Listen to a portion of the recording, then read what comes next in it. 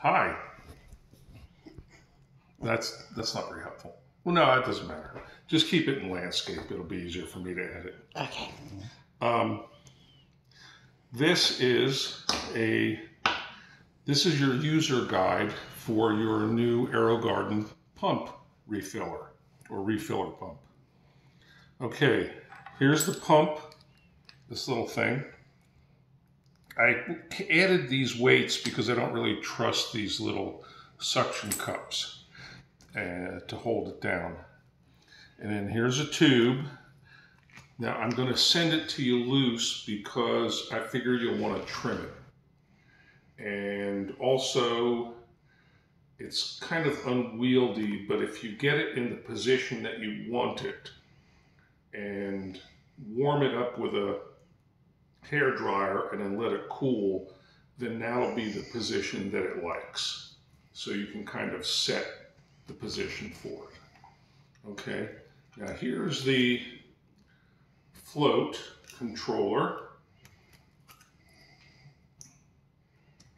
Goes inside this little clear plastic tube. Okay, and then you attach the hose here. Now once you get it to the length you want, the easiest way to attach it is to dip it in hot water. It doesn't have to be boiling, but say like a hot cup of tea, dip the end in water, which will soften it up, and then you can push it in there real good. Okay? Now, the height adjustment is limited, but it is set at the lowest level right now, which hopefully isn't too high.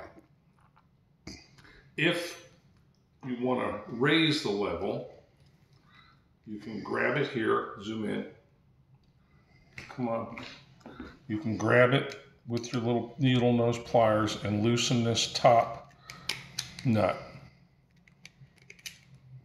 And once you've loosened that top nut, now there's a bottom nut that you can grab and start to loosen.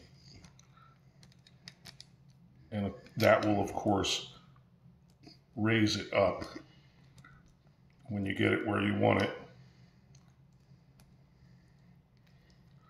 Tighten it pretty good.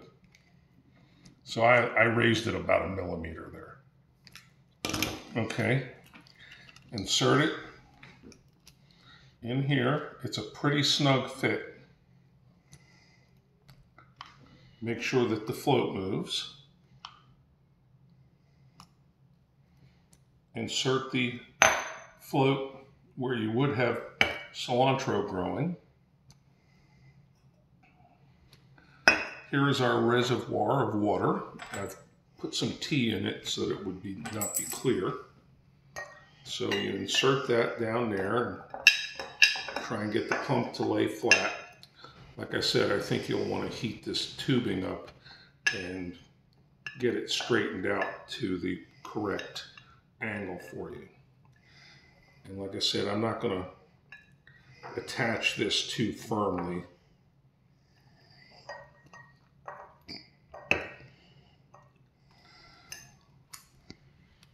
USB charger. Let me know if you don't need this. I won't send it along if you've got a bunch of them. So I'm going to plug that in. And I'm going to plug this in. But before I do that, I don't want you to show a picture of that. I want you to show this. Ready? Here goes.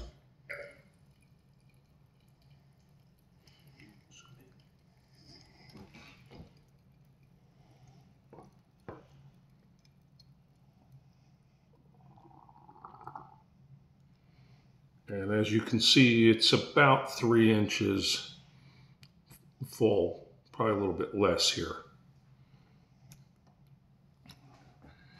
And,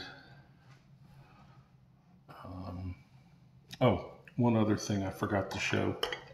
On the pump, not that you should care about this, but there is a little dial here that controls the flow.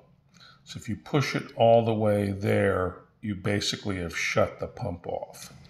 And if you leave it over here, it'll flow at a full rate, which should not be an issue unless it's like splashing around or something too much. Okay, there you have it, your user guide. Enjoy.